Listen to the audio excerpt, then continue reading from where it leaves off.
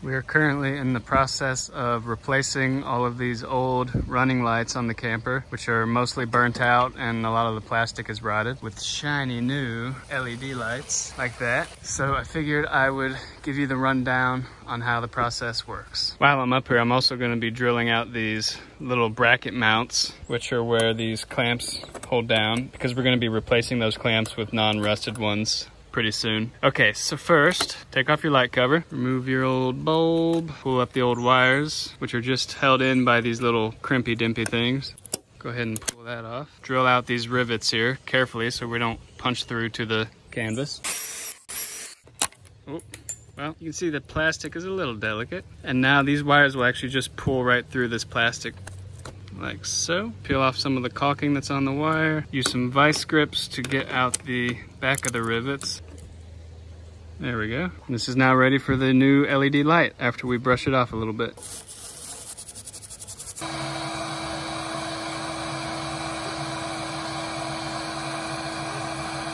Looks like the solder's melted. If we can use your flashlight one more time.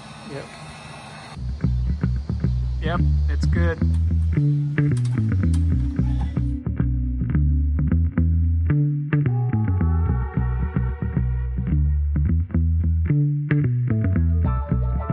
So I bought some LED lights to swap into the 12-volt dome lights up here in the camper. It's getting a little dark, sorry. This is what they used to look like, incandescent bulb, so it takes a lot more energy and it gets hot. This is what they now look like. LED bulb, it looks kind of like a solar array. If you can't tell, that is really bright.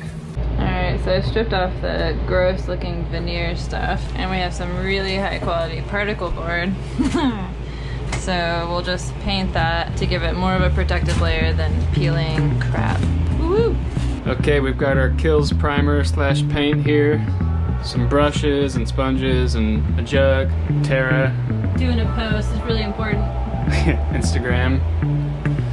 And we're getting ready to paint. Got everything taped off for the most part. Tara did a little sanding to smooth things over here. Let's do it.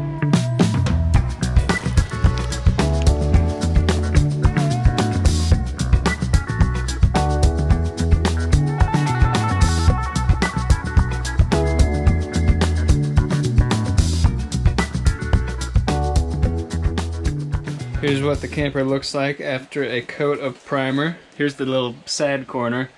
You can definitely see where we've patched it up and fixed it, but it's starting to cover that, and we're gonna have a backsplash up here, so really I think you're not really gonna see any of that at all. One of our thoughts initially with happy accidents. It is day 3 of painting the camper. You can see we are all primed up in here, 2 coats of primer. Now we're going to focus on doing the gloss paint today, which is going to be another white, but it's just going to sit on top of this.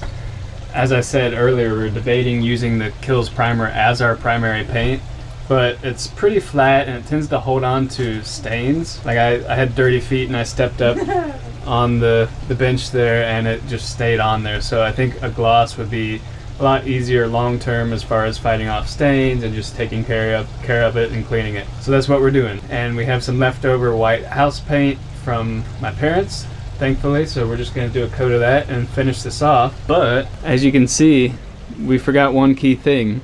We were supposed to wall off this little section with a piece of plywood before we painted, so we could seal it off, put some liquid nail around it just to make it a solid wall, because we don't need this vent anymore. And I just completely did not remember that, so now we're going back and doing that, and then we're going to have to let the liquid nails dry and prime it, and hopefully that'll be dry and ready to go by the time we finish painting all of this other stuff. Yesterday, my dad, who's been helping out a ton on this build, and I think he's seeing how cool it is and getting the bug, he went up to the Raleigh area to an RV place to look at truck campers, and we tagged along just to see what new campers are like and to kind of get some inspiration for ideas when we build out the cabinets and other parts of this camper. And that was really cool. It was a fun little experience to see what a modern truck camper looks like compared to this older one. Not that different. Yeah, not that different. I'm gonna go ahead and roll that footage. There's not too much of it. Check out these campers and then we'll get back to the paint.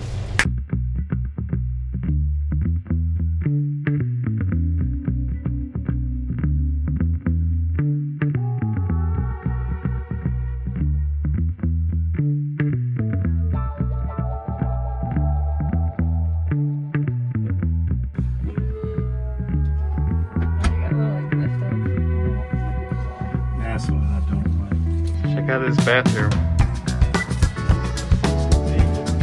Pretty roomy, and it's got a shower. It's interesting how these bed nooks are kind of separate spaces in these larger campers. But then look at that price. That is insane to me. That's the one we were just in.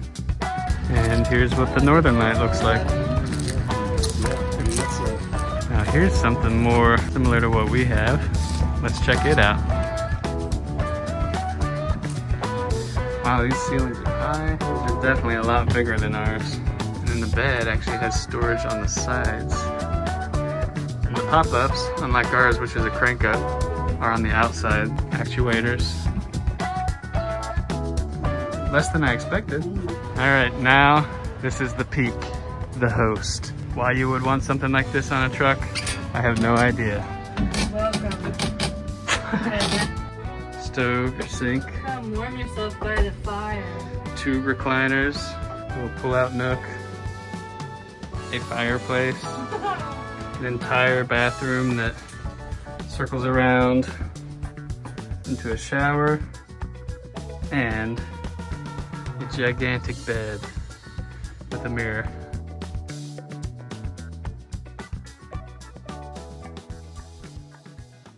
Tara has been removing all of the cabinet doors in here, which are going to get painted possibly a little gray. Everything else will be white, so those will be little accent points. She's been taking out these top doors as well. These cabinets will stay. We're not really going to paint them because they look pretty decent. There's like a touch-up spot to be done, but they look good and they'll fit with the overall theme, so no need for extra work. Just so happens that our leftover piece of 3/4 inch plywood from the repair down here in the corner is just big enough to cut down to fit this hole, so that's what I'm going to do right now. All right, I've marked out the dimensions on the board. Let's go ahead and cut it to size.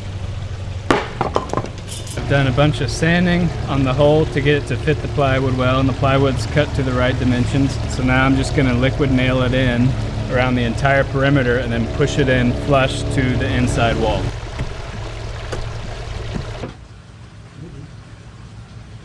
Nice. Now we can flush it.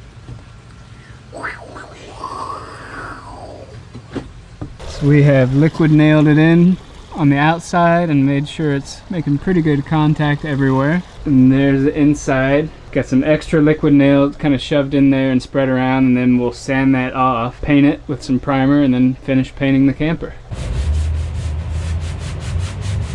I've been down in the bottom area of the camper here sanding and prepping things for painting, and I've been looking at this cabinet, and we've done some priming on it already, but the more I look at it, the more I just want to take it out and redo it. It's pretty flimsy. This piece of wood here is kind of loose. It could use a little more structure when you step on it, and I'd like to make it like a pop top so you can actually access it from the top and maybe expand it a little bit so we could store our batteries and our charge controllers and stuff in here. I'm just going to go ahead and do it. It sucks to have another level of depth added to this project, but at the same time we might as well do it right while we're doing it. So I'm going to start taking it out.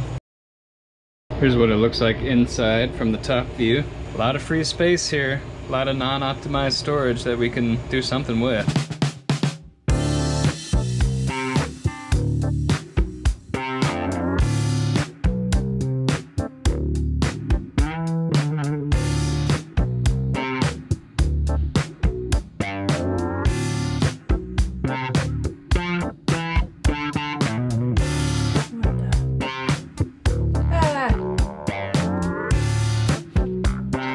This is the camper now that we've finished doing the white high gloss paint. It's pretty much done painting. The only thing that needs to be done, we're going to do a little gray border on this window and a few of the cabinet doors. So here's the finished product. You can see here's where that hole in the wall used to be where the vent was. That turned out a lot nicer than I thought it would. We're going to leave this one in there for fridge venting. It's coming along.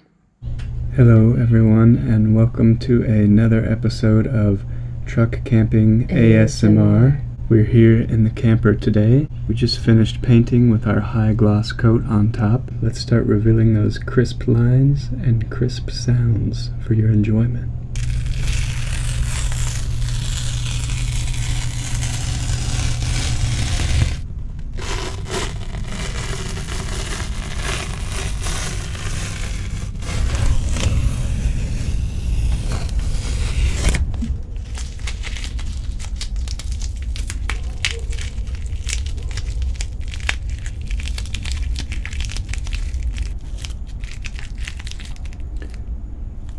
This tape is very sticky.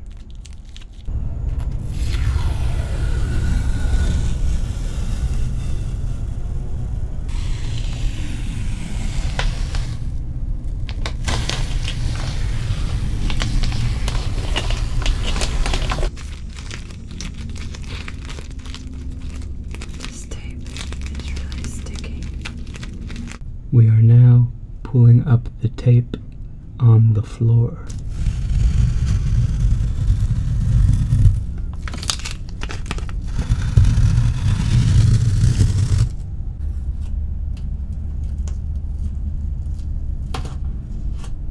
We have officially pulled all of the tape off of the truck camper, and it is clean and ready to be worked on. Thanks so much for following along on another Truck Camper ASMR video. Goodbye. Thanks for watching. We appreciate your continued support.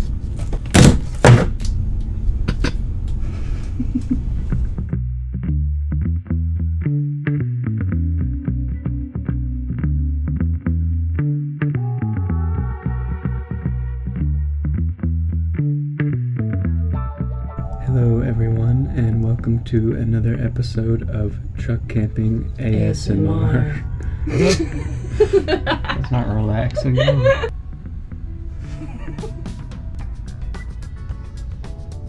Hey everybody, and welcome to another episode of Truck Camping. Yes. Let's get started revealing those crisp. Well.